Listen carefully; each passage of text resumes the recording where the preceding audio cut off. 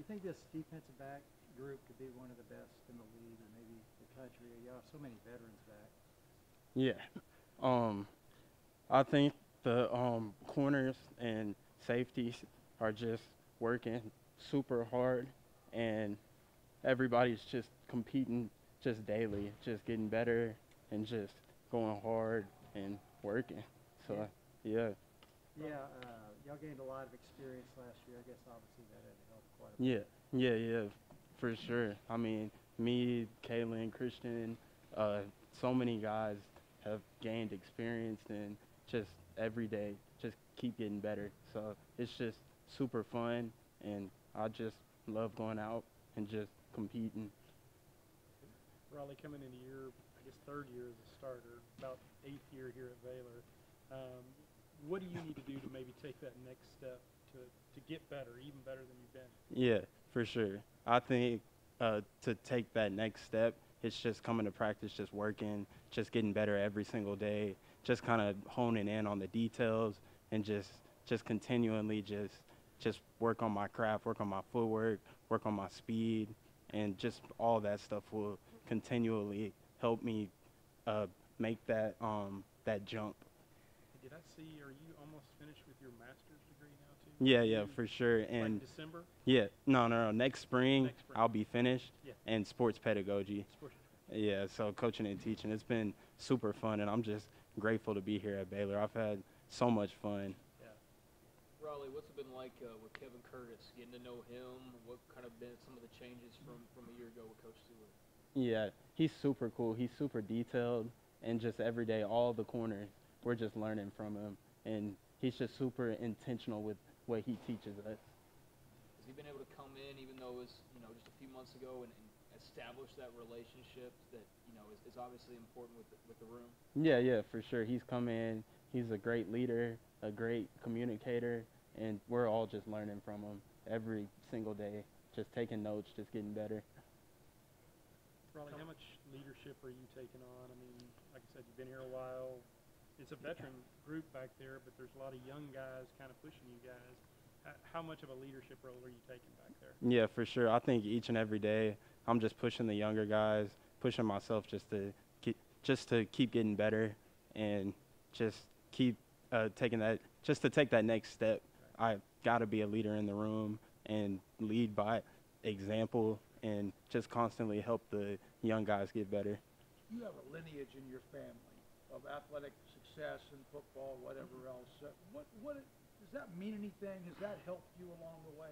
Yeah, I think so. Just seeing my older brother, he played at TCU, and just seeing him as a kid, and that just gave me my vision. So my vision was always to play D1 football. And then to see my little brother, he watched me and my older brother every day. So he's been under us. He's at UNT right now, and he's just constantly getting better. And it's just awesome to see Ranthony, who played at TCU, and Ridge at UNT. What any crazy Phil Bennett stories yet? Not yet. I don't think so yet. I mean, we all love Coach Bennett. Coach Bennett extended the opportunity for me to play here at Baylor, and me, Ranthony, Ridge, my whole family, we love Coach Bennett. How much you talk to your brothers about just playing DB? Yeah, shoot, we talk every day. We talk on the phone. I send them clips.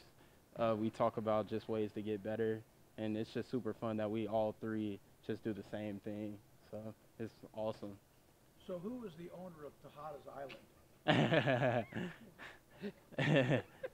I guess myself. I mean, So Ranthony didn't start that? honestly, I think my dad started that. Okay. Yeah, he did. Yeah, my dad started it a couple years ago. He would go out there and say Texada Island, and then it just kind of stuck. So it's kind of like what I'm going by now. So it's pretty cool. But your position is feast or famine sometimes, and there's times sometimes it may look like you may not have made a play, and a lot of it could be the coverage or whatever. How hard is it to be on that so-called island? Yeah, I mean it's tough. It's not an easy job. Playing cornerback, especially in the Big 12, it's a challenge. Like every time you step on the field, you can't let up for one play. So it's super fun, and shoot, I've been starting for 3 years now, and I just can't wait to get out there this year and just show people what I can do again. What does the offense look like from your perspective? How different is it? What's maybe some of the keys to you? Yeah, I think the offense looks really good. I mean, every day I'm competing. I'm going out there trying to be my best, and they're trying to be their best. And I've seen a ton of improvement in them. And each and every day they work hard, just like the defense. So it's super fun to get to go against them every single day. You've been on some teams that have nearly won a Big 12 championship. You've been on teams that have won one game. What kind of a sense of chemistry, camaraderie, and focus do you sense from this team? I sense a lot of chemistry. I have a whole lot of fun coming out here every single day. I have fun. I mean, all my teammates, I love them, and I feel like we're all super tight. And shoot, like you said, I've been on winning teams and losing teams, and this team's very special. I love playing with them. It's fun. They're similar. The circumstances are different. 1-11 to 11-3, 2-7 from last year to whatever. Do you see similarities though in the bounce back opportunity, the bounce back year?